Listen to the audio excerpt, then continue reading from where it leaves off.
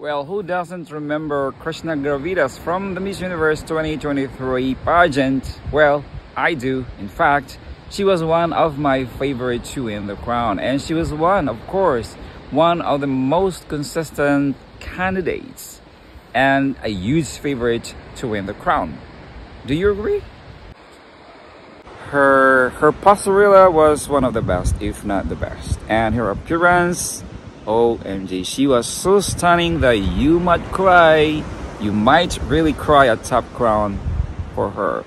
And in the swimsuit round, she was my top one. I think she was my top one, if not my top two. Whatever it is, she was one of my favorites. Right? Do you agree? But there's a big but.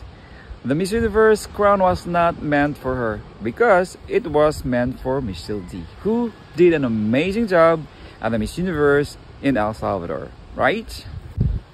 Well, Krishna, on the other hand, is still young and she has lots of potential to become the next Miss Universe Philippines. And you know, her task to represent the Philippines in Miss Charm International 2024 is kind of a training ground for her. For me, she needs experience. She needs international experience in beauty pageants so that she will be able to represent herself to deliver a good performance the next time she will join the Miss Universe Philippines.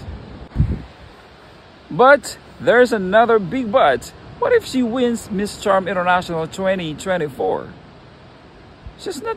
She's probably not going to compete any pageant anymore. Oh no, I don't like the idea. I'm not liking that. How about you guys? Do you agree with that? So please comment down below. Thanks for watching.